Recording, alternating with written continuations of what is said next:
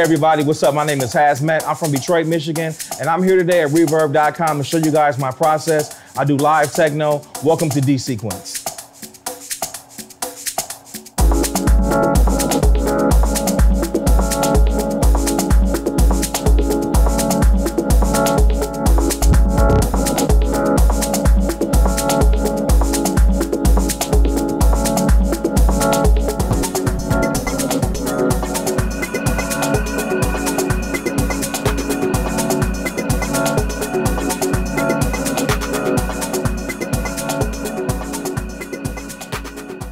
Okay, in the process of what I'm doing right now, basically I'm just building beats. I like to kind of create textures with my music and to kind of let the instruments and the drums really speak for themselves first. That's kind of my big thing. So I'm not a DJ, but when I watch DJs work, you know, you play these records and there's like a play-in. So you have maybe 8 bars of drums here.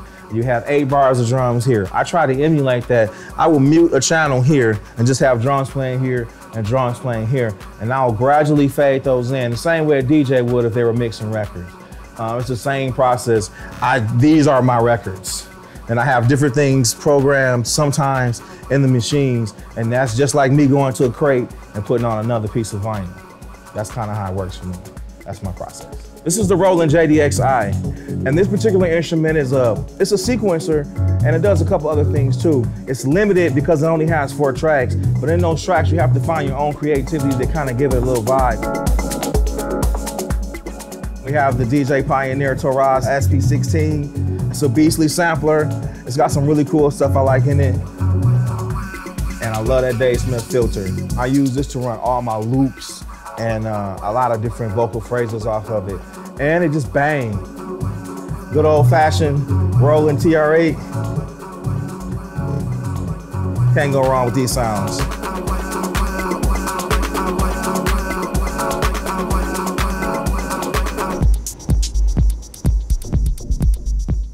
This particular piece is the new MPC Live.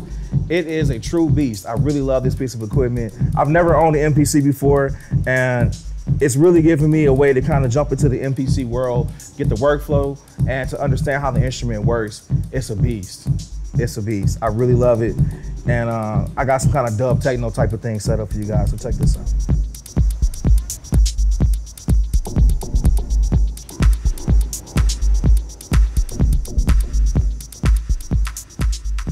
I use the Arturia Beatstep Pro to sequence my Moog Minitaur and other things that I might want to send MIDI notes out to.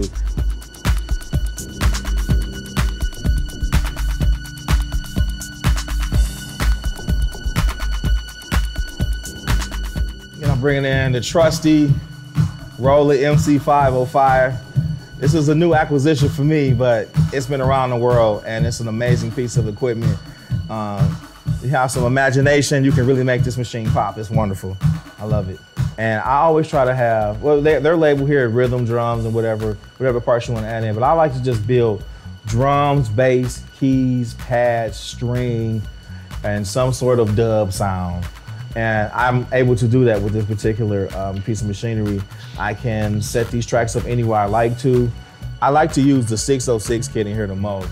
I think it's got a really punchy kick and snare, and I love the way the hats sound in here. And it just kind of bangs. I usually start with, from there, and I build the tracks up pretty much from the drum.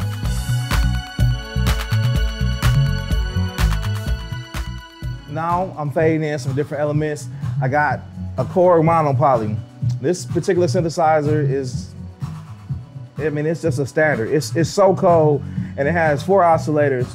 And with this particular piece of machinery, you can just, it has a lot of power.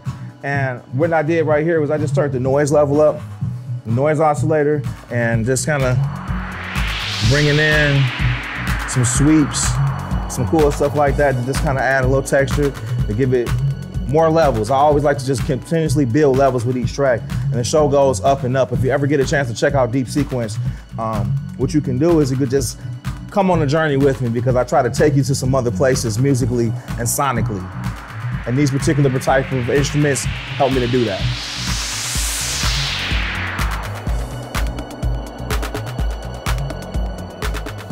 Now, I'm a musician, I'm a keyboardist, and I like to play on my shows. A lot of people don't explore that avenue, but I like to make sure that I use everything I have on stage.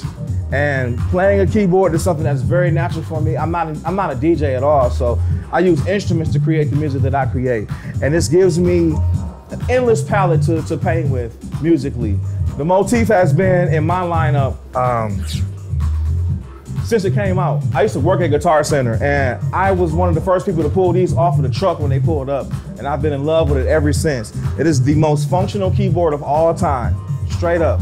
The Yamaha Motif, this is the ES, which was also one of my favorite models of the Motif, but it's just been a rock solid standard on stage for almost 20 years now, and I don't think I'll do a show without one. It's just the bomb. It really works for my setup.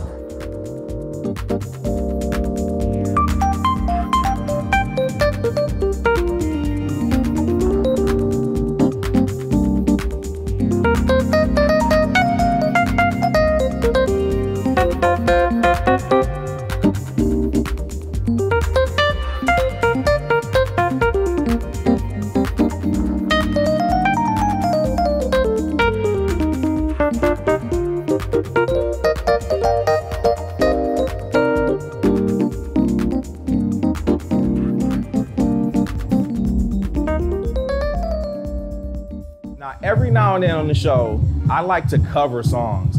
I like to add a completely different element to the live set I think a lot of people are neglecting to bring.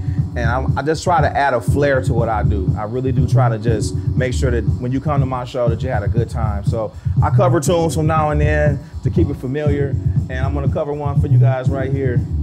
We'll see how it goes. Also, I'm using a Talkbox. Not auto-tune, but a Talkbox. You'll like this.